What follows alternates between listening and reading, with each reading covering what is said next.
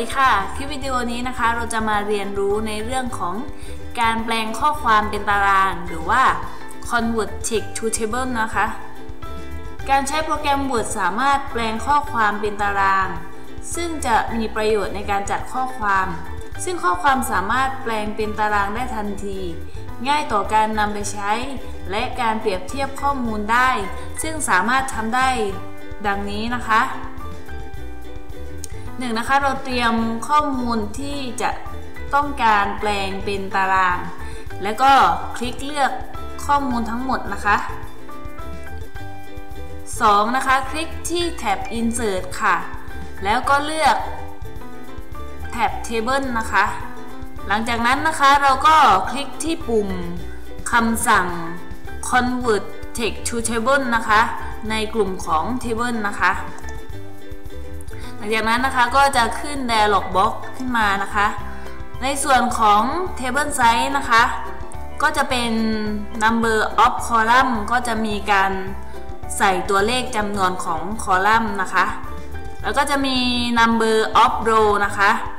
ก็จะเป็นการใส่ตัวเลขจำนวนแถวต่อไปเป็นคำสั่งของ Auto Fit Behavior นะคะก็คือเป็นการปรับความกว้างของคอลัมน์นะคะโดยระบุค่าตามความต้องการได้เลยค่ะ Auto Fit to Content นะคะจะเป็นการปรับความกว้างตามขนาดของข้อความ Auto Fit to Window นะคะก็จะเป็นการปรับความกว้างของคอลัมน์ตามหน้าต่าง Windows นะคะต่อไปก็จะเป็นในส่วนของ Separate Text As นะคะก็คือการแปลงข้อความแล้วสร้างเส้นขั้นแบ่งคอลัมน์ตามแนวนะคะถ้าเป็นพารากราฟนะคะก็จะเป็นบรรทัดค่ะคอมม่าก็จะเป็นเครื่องหมายจุลภาคแท็บก็จะเป็นระยะของแท็บนะคะออเตอร์นะคะก็คือเครื่องหมายอื่นๆนะคะหรือว่า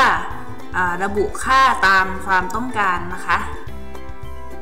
หลังจากนั้นเราก็คลิกปุ่มโอเคค่ะ